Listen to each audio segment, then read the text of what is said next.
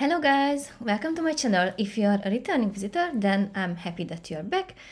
In today's video, I'm going to share a little bit of an experiment with you that I created out of a completely random idea, I'm not gonna lie. So basically, I will share a little bit of a TikTok video with you that I created few days ago, basically last week, when it was like snowing outside and it was crazy. So yeah, so now you will understand how inspiration is born. So here we are. This is the TikTok that I created a few days ago, and basically I was just outside, and I'm here in this video. I'm just telling the people that CG really said that you cannot go without noticing things around you.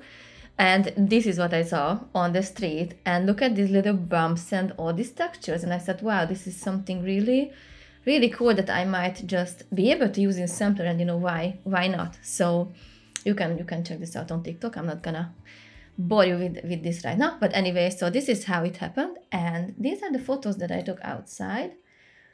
Check this out. For example, oh yeah, these are my gum boots, obviously. So cool. So this is how it looked, this texture, and I was like, wow, this is it, you know, this is something we are going to turn into a material with Substance 3D sampler. So let's dive into it.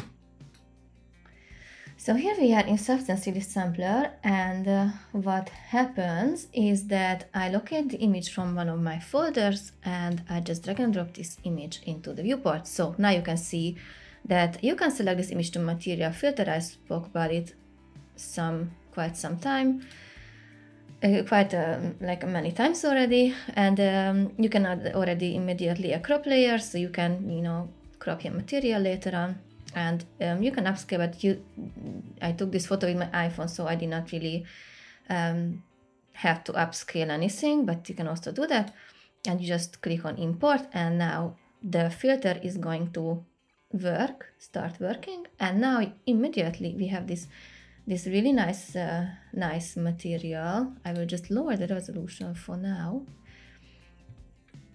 So if you open the 2D 3D view and you go on your crop layer, then here you can see that this is the part that was cropped, and I was like, this is what I want to use, or which part I actually want to use. So you can actually select the one you would like to use, and then just wait a little bit, and it is going to update.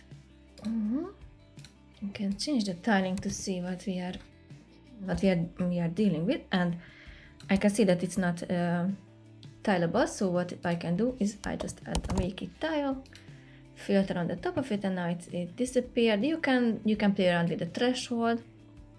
I think it's pretty okay for now. You know, I think we are good. And here is the material already. If you don't want to have these colors, you can just change it, of course. And you can actually expose this parameter in. So when you import it to Substance 3D Painter, then you can have these as settings. So when you send it to Substance 3D Painter, you can expose some of these parameters. So I just saw that maybe I don't want to have it like this blue, but more like a little bit like lighter, so like this. And maybe I want to have the cracks a little bit more intense, and I always do it like this. It's just my tick.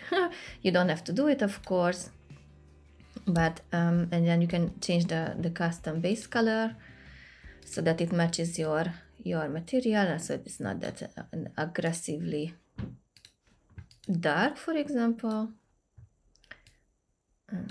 Like this blue color scheme is better. Yeah, and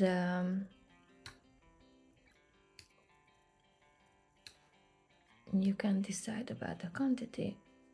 And I was like, oh, okay, this is something I like. This is the surface. It looks pretty.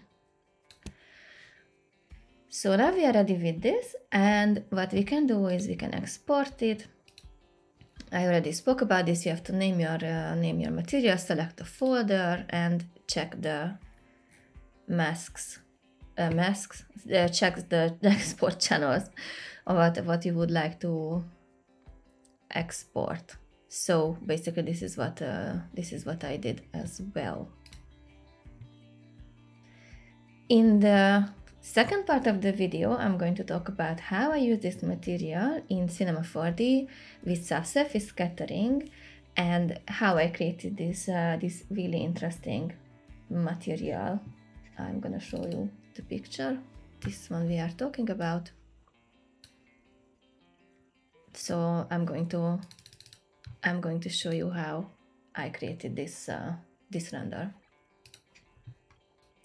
So now I just move myself down to the bottom. You can see better, and my face is not covering anything. So here we are. This is the scene that I set up in Cinema 4D, and here is this Redshift material that I created using these image maps that are in this folder. I'm going to show you. These are the, let's see, maybe you can see them bigger. Yeah. So these are these images that came out. So this is the base color, and I actually edited it a little bit to be a bit more lighter. And we have a height map, we have a normal map, and a roughness map, and basically that's all. And what I did is that I just created a new, standard Redshift material. And here I opened the node editor so I can explain to you what exactly happened. Let's make it a bit bigger. So I imported, like, I already spoke about this in my videos. You can just drag and drop the image maps here, and you can start connecting the nodes to the right places. Everything is named accordingly where you are supposed to plug this. But you can get creative with it. So for example, I saw that I'm going to use the roughness map as the weight in the subsurface scattering. So if you scroll down and you see the subsurface scattering, here you can see that this is already plugged in, and here you can edit this if you want. I did not want to do anything else with it. What I changed is the color in the radius and the scale. I don't know if it's visible. And basically that is how you get this really interesting transparent look of this material. And of course I connected the bump map and the displacement node to the right places. I have multiple videos about this on YouTube. You can just watch these. So this is how I worked with this, and the only thing I did is that I added a displacer to my object, and I just added a random noise because I wanted to have a little bit like a bumpier surface, and it's actually super simple, and you can animate this obviously or anything if you feel like. And this is how I started to get this really interesting details on this surface. And I have another project actually that I can show you that what I did with this material. Yeah, and okay, before we do that, you can save your material. So if you go to this little asset browser, you can select a folder for your materials, and you can just drag and drop it here, and then you can basically drag and drop it back into another. I don't know when it's not loading now. Anyway, we will jump into the other project, and we will see. So here we are back in another project. Finally I could make this work. So asset browser, and I put this stuff into this uncategorized folder. So what you can do is that you can just drag and drop it here, and then it will be added. So I already saved my material here, so whenever you start a new project, you can just drag and drop it back. And this is the other project that I created with this material. And I think it turned out really interesting with all these little bubbles. And so to make this work, you actually need a Redshift object tag. I forgot to talk about this in the other video. So now here you can see this really interesting little bits. So basically in the Redshift tag, you go to geometry, and then you have to enable these settings, and you can play with the displacement scale, so you can go to the extremes with that if you want, or you can just, you know, keep it as a subtle moment, let's say. So now you can see that it looks really extremely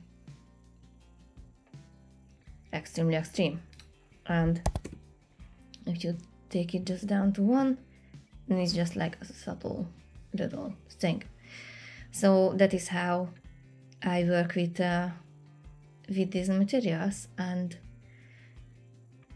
you can check out my social media for these renders, and you can find everything, all these renders and little animations. And I hope you enjoyed this video, and see you on the next one.